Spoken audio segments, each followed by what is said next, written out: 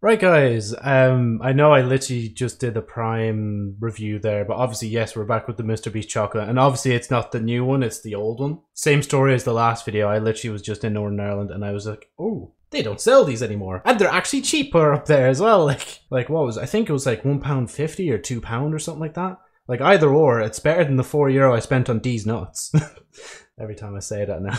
But yeah, I honestly don't really know if there's much else to say. This is just the crunch bar. I don't even know if they still do these. So it says milk chocolate with puffed rice. And just like last time, I'll be honest again, like they are pretty thin. So I'm hoping the new like bars, I should probably leave this in view whilst I'm opening it. I hope the newer bars are a bit thicker because like even though again it is cheaper, but like I still feel like I paid a bit too much for a bar like this, to be honest. Like, and yes, I'm going to be destroying the wrapper. The D's Nuts wrapper has been gone. You know, actually, see this. Oh no! What are you doing? You're destroying the wrapper, bro. It do be chocolate though, right? And this one's already cracked. Yeah, just like last time, obviously it has share at the top and all that. Again, I don't even know if the new bars has anything different, but yeah, right. Can I just put it back on properly? Oh shit. I thought I dropped it on the ground.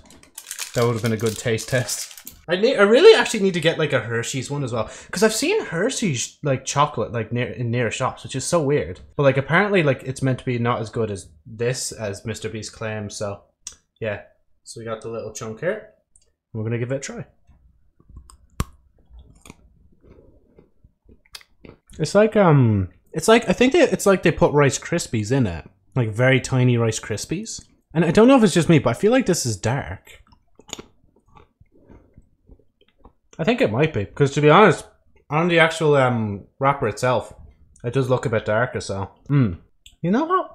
Yeah, that's not bad. Would I get it again? Probably not, to be honest, because I'm trying to not eat much chocolate. But yeah, that's it. Thank you for watching. 5 of 10.